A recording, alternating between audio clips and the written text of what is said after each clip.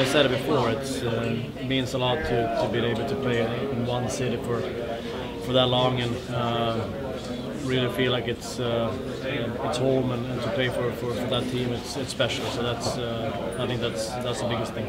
You've played in a few different Vancouver uniforms during your time here with the Canucks. It's probably feeling a little extra special to wear one that a lot of fans are familiar with, but you as players maybe aren't. Yeah, no, it's. I think it's a great uniform. I mean, I really enjoy looking at it, and I mean, I remember I looked at pictures when they used to wear it before, and I think it's a very nice uniform. So I'm hoping I'm going to wear it a little bit more. It's kind of timely that it's one that Trevor helped make famous. Yeah, it's a little nice side story for sure. I mean, he played a big part in a lot of big games in this uniform, so it's fitting. Disappointing you guys won't have a full lineup once again because of injuries to another couple key players.